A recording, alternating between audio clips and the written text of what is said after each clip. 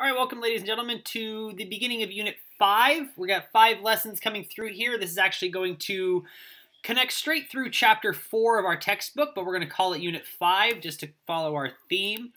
You'll notice that we have, like I said, 5 lessons here. The first 3 are going to be somewhat easy, and the following 2, the last 2, are going to be our 2 challenging lessons for this particular unit. So let's go ahead and look at Lesson 1. We're looking at extreme values of functions, and we're going to be looking at how to find those extreme values using calculus. Some of it we've done already. Much of what we're going to hear today is stuff we've done before in either pre-calculus or Algebra 2. We've even done it a little bit already in the calculus. So we're going to first of all look at definitions and then look at what that means as we go into the calculus itself. So first of all, if you have a function f with domain of D, then f of c, so some y value, is called the absolute maximum if that y value is bigger than all other y values on the entire function. And that we should know all that already. And likewise, it goes the same way with minimum. It's the absolute minimum if that y value is smaller than all other y values on the function. I think you'll see where this is going as we continue, so let's get these definitions out of the way. Let's go on to our next statement. So the first theorem that we're going to look at in this particular unit is the extreme value theorem. This is if you have a continuous function on a closed interval. Be paying attention to the closed interval. Then you are guaranteed both a maximum and a minimum value on that interval. You're guaranteed. And that kind of makes sense if you have a minimum value or a closed interval. That means you could have some sort of line that looks like this, where it shows on this line that the minimum and the maximum are the endpoints. Or if you were to do something like this, then the absolute maximum occurs at the right endpoint, but the minimum occurs at some other spot.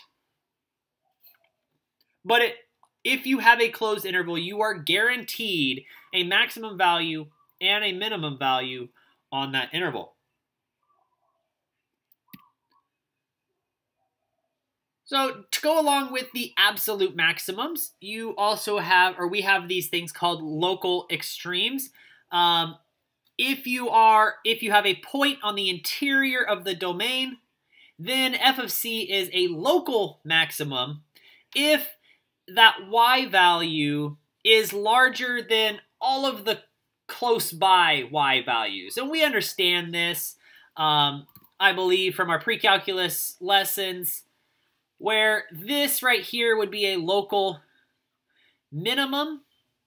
This would be a local maximum because everything close by is smaller. This would be a local minimum, but we'd actually call this absolute because it's the lowest point on the entire function. And likewise, we have the idea of a local minimum value where that y value is smaller than all the nearby y values. Now, what's nice that goes along with these things is calculus can help us find extreme values. So if you have a function, and a function f has a local maximum value or local minimum value, then, and on that point C, and if the derivative exists, that's very important, if the derivative exists, then f prime of c is equal to 0. And we know this already. We've looked at this in previous lessons. If you were to get some function like this, and you went to some c value and found f of c, the slope of the tangent line is 0 at that maximum point. We've looked at this little by little as we've gone through our derivatives.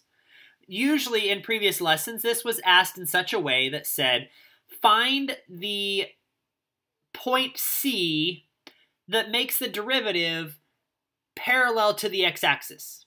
Well, that just means find the slope of 0. And that actually created a maximum or a minimum value depending on what the graph looked like.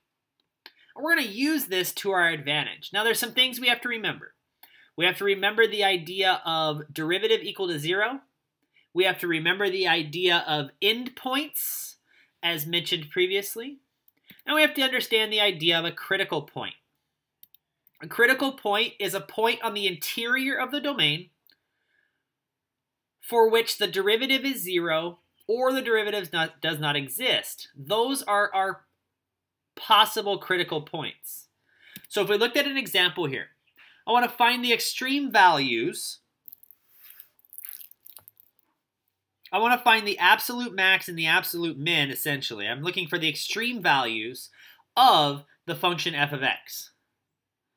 So, first of all, I need to find the derivative.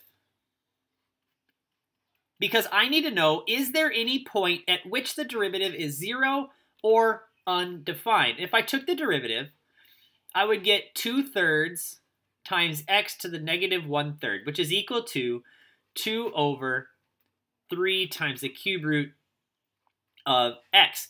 Now, we know that there's nothing that makes this 0. However, at f prime of 0, this is a DNE. This is a does not exist. This is an undefined value. That means our critical points could happen at x equals 0. It could happen at my endpoint, and it could happen my other endpoints. So these are possibilities. So critical point possibilities are 0, because that's where the derivative is undefined, -2 and -3 because that's the endpoints on my interval. So I need to test f of 0. Well, I know f of 0 is 0 to the 2/3 is just going to be 0. I know f of -2. F of -2 is going to be -2 to the 2/3. Well, I can square -2 to become 4, and I get the cube root of 4. And then if I did f of 3, I do the same thing. I get 3 squared, which is 9, and I get the cube root of 9. Now, in order to determine which one's the minimum and which one's the maximum, we just look to see which one is the biggest and which one is the smallest. I know the cube root of 9 is bigger than the cube root of 4, and 0 is smaller than both of them. So, this point here is my absolute minimum at x equals 0 and my absolute max at x equals 3. And notice that that maximum occurred at the endpoint.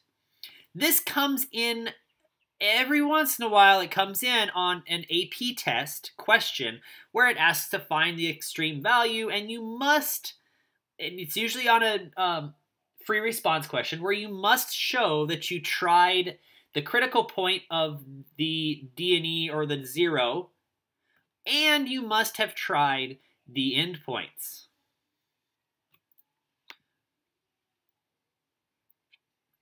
So let's look at a slightly different example here. If I gave you g of x and I want to find the extreme values, notice it doesn't give you an interval.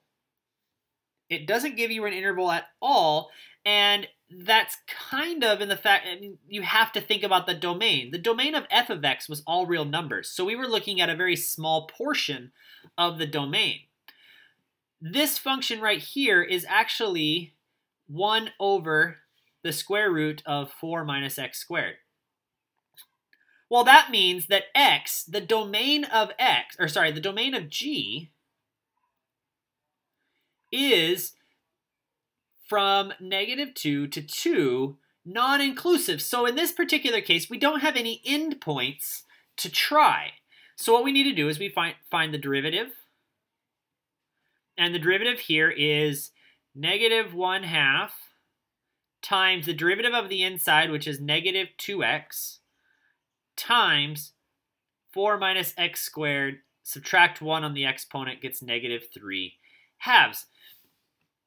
The negatives cancel, the 2's cancel, and I get a function that looks like this. X over the, excuse me, the square root of 4 minus x squared cubed. However you want to put the cube in there. Now, that means my critical point can occur when x equals 0. It can occur at 2, or no, it can't, because the domain has to be greater than greater than 2 or less than 2. So that means I can't even use 2 in this particular case because the domain is negative 2 and 2.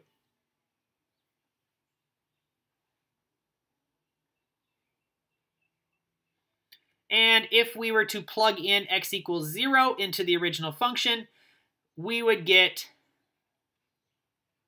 g of 0 is 1 over the square root of 4, which is 1/2. And so therefore we would get 1/2 as the maximum or the extreme value at x equals 0. And you can figure out analytically, kind of using numbers on your paper, if you went to the right of 0 and to the left of 0, you could determine whether or not that was a maximum or a minimum.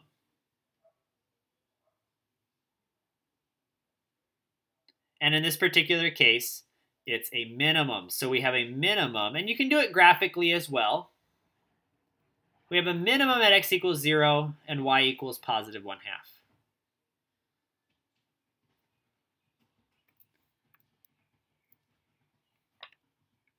All right.